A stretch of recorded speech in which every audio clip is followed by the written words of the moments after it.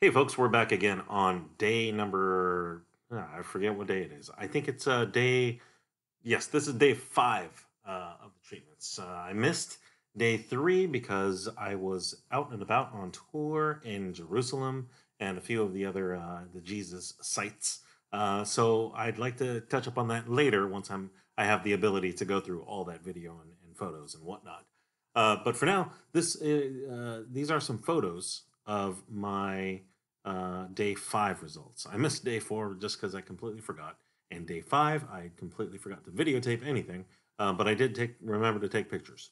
So here are those pictures. So you can see that the treatments are going pretty well. The pain from the mud and the salt have subsided. They've stopped doing the salt treatments, or the salt scrub after the second day. So there's no more salt scrubbing. But the mud was also very painful at in the first couple 3 days.